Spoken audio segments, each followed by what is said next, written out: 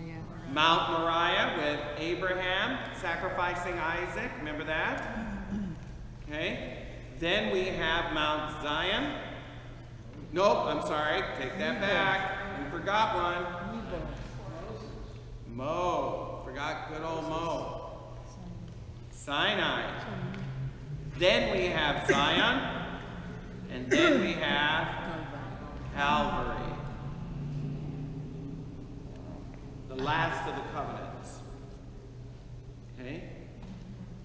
And the men whom God made these with, Adam, Noah, Abraham, Moses, David, and Jesus. Yes.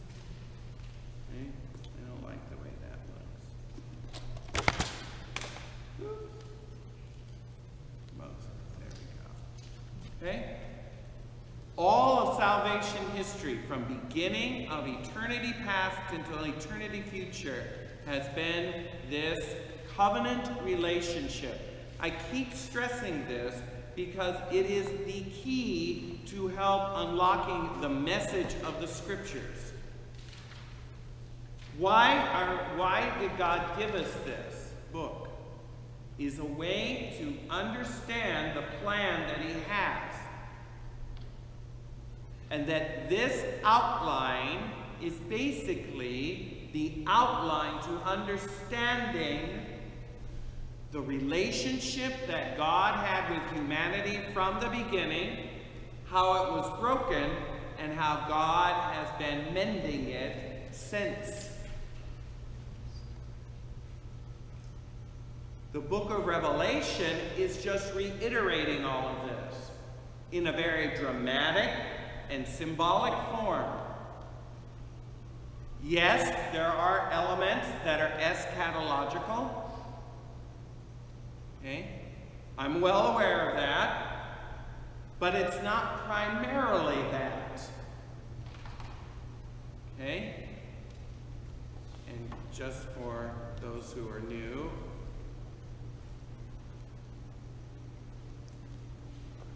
what does this word mean? The study of the end. Ology means study of, like biology, sociology, psychology, okay, anthropology, study of, and eschaton in Greek means end. So it's the study of the end.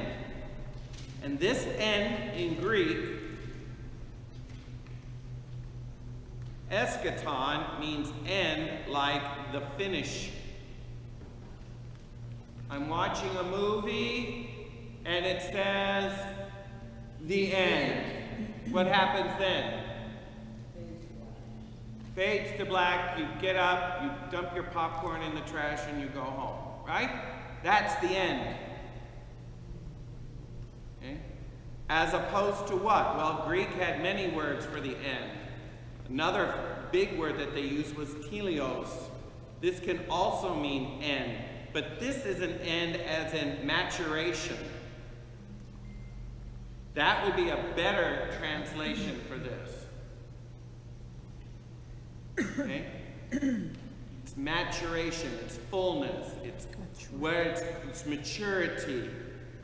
Okay? An infant is starting out when it's fully grown. When it reaches its end, it becomes an adult. That's its end. That's where its goal is. You plant a seed, you get a flower. The flower is its end, its maturation. Okay? Different word. It doesn't mean end like we're finished with the story. See the difference? So that's what we're talking about when we talk about the end. All right? So with that, why do I bring that up? Because when we get to the great harlot in Revelation 17 and 18, there's 2 full chapters about her.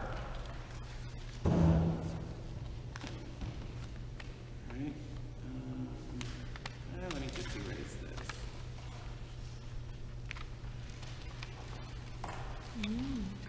I just love it. Wait till you see my other program. I love this. Not as, it's far more intuitive than this. I just love it. I just love it. So we're talking about the great harlot.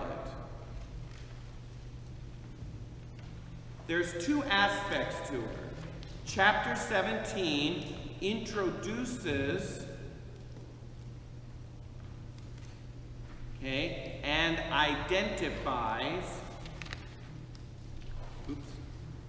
identifies who she is. Okay? Can I just interrupt for a minute? Do you have an outline for chapter 17? I do, but I didn't bring it. So stay tuned. Chapter 18 describes the demise.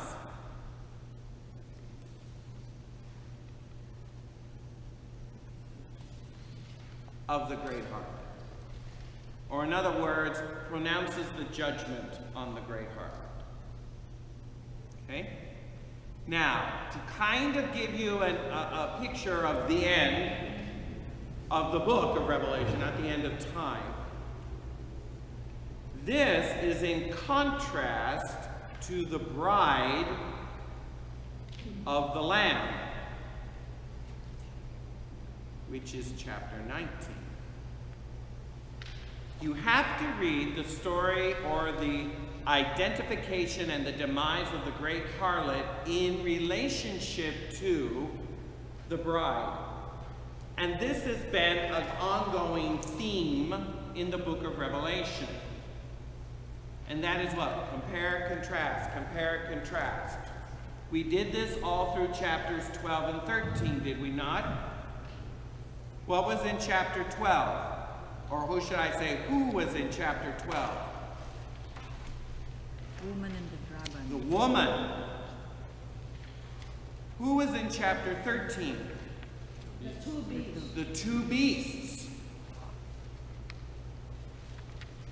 The woman has offspring. Okay? Who are the offspring of the woman?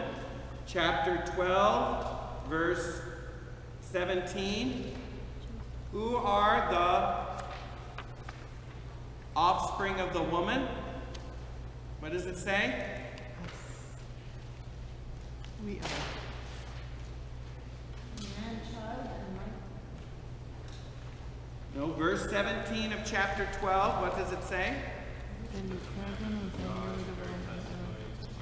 Yes, those who have the testimony, bear the testimony of God, and bear witness to Jesus. That's the offspring of the woman. What is the offspring of the dragon? the serpent. The two beasts. Revelation 13. So you see, even that far back, you have Revelation 12 describing the woman clothed with the sun and her offspring, which are those who bear testimony to Jesus. And then following that, what do you have? The dragon and his offspring, which are what? The two beasts. And those who worship him. Right? All of chapter 13 was describing how these two beasts cause all to worship them. As opposed to what? As opposed to the woman and her offspring who worship whom? Jesus, God, him who sits on the throne. And so when you get into chapters 14, 15, and 16, you again see this contrast to the beasts of 13 by seeing all this worship in heaven again. Remember? So just to give you a visual, you know what? I wonder if I can project this through my camera. Getting clever in my old age. It took me 10 years, but I think I finally got the hang of all of this. Let's see here. What am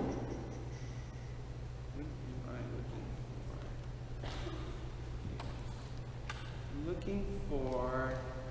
This. Okay.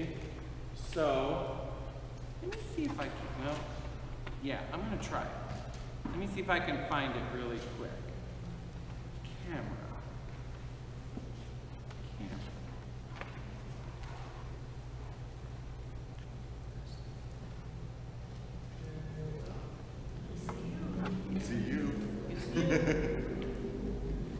How's that? You see that? It's reversed, but it still gives you the idea. Okay? This is chapter 13. The worship of the beast. I know it looks backwards, but you get the idea.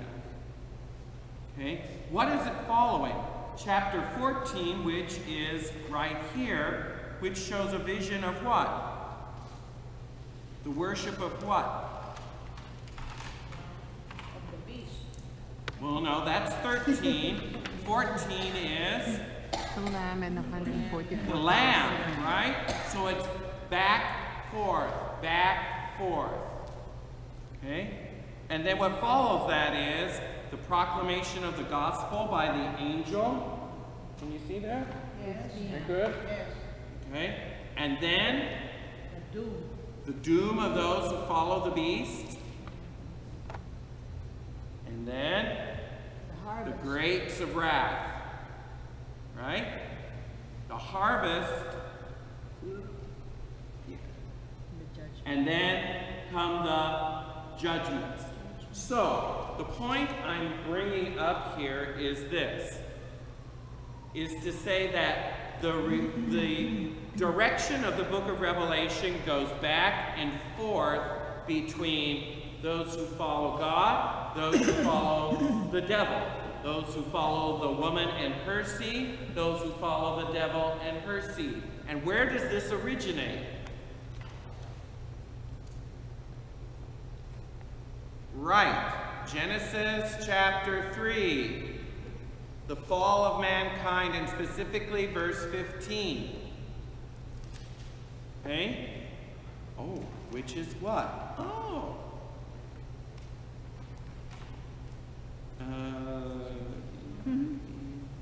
Bible gateway.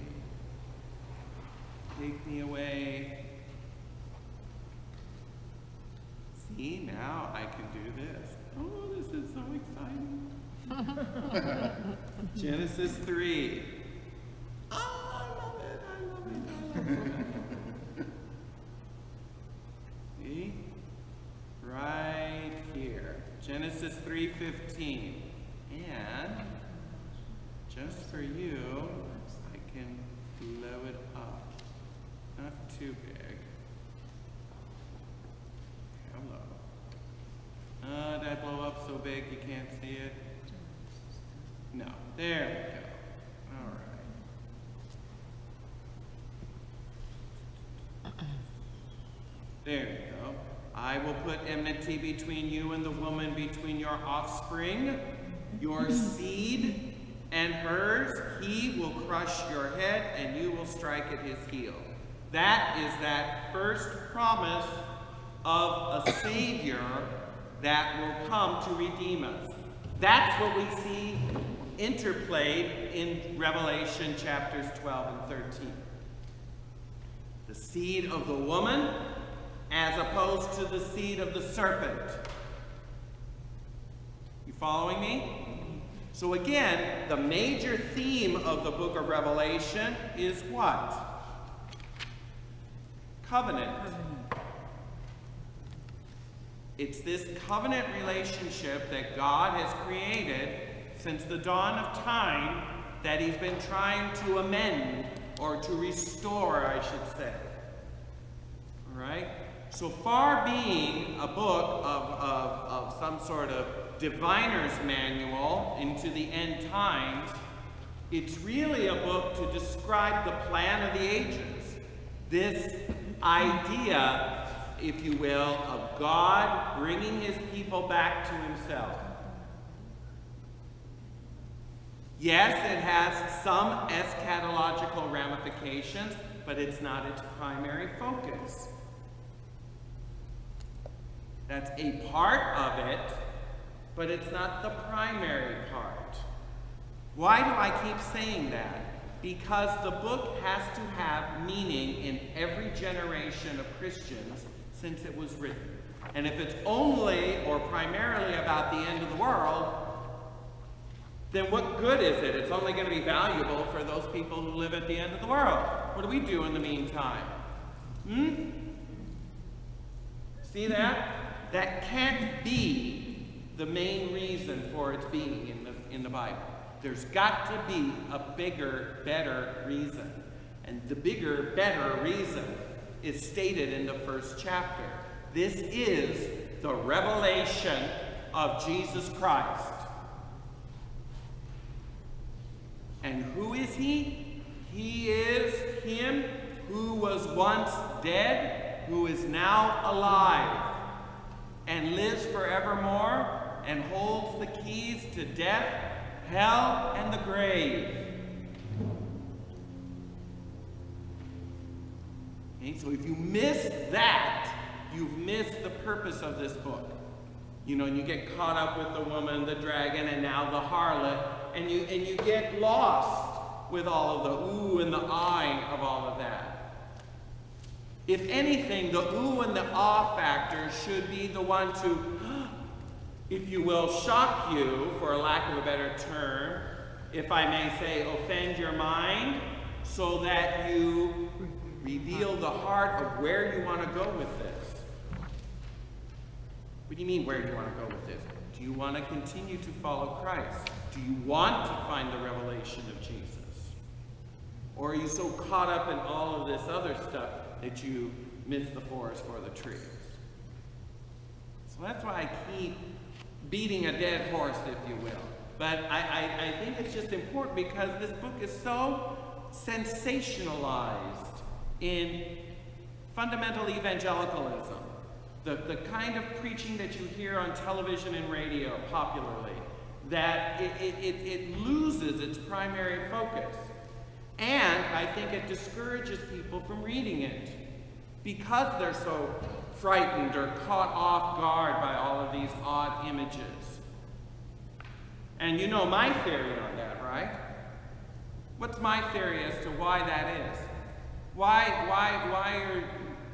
what is it? Yes.